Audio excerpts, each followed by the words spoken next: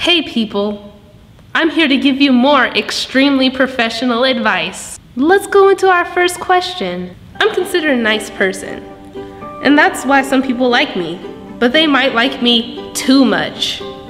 What can I do other than to be mean to get the point across that I don't like them? Well, Too Nice, I've got some answers for you. Distance would be my go-to. Make yourself less available. You know, have casual conversations every once in a while so as not to come off as rude, but never get too deep. Usually if you distance yourself, conversation and stuff like that will burn out eventually.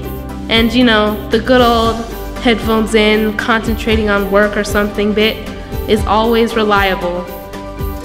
Like an old friend. On to the second question. I'm gonna fix this hair for, see that thing sitting right here? This whole video, it won't go away. Okay, we're back and better than ever. On to our second question. What do I do about being frustrated and wanting to fight everybody and they mama? Help, Sarah, please, I need it. Well, the help train in the form of my advice is coming for you. Hey, ready to fight? First of all, I want to say, same. Second of all, honestly, you gotta let people be who they are, and you just gotta be who you are. You can't let people get to you. You can't let them push your buttons. It's to reinforce your buttons. Make them unpushable.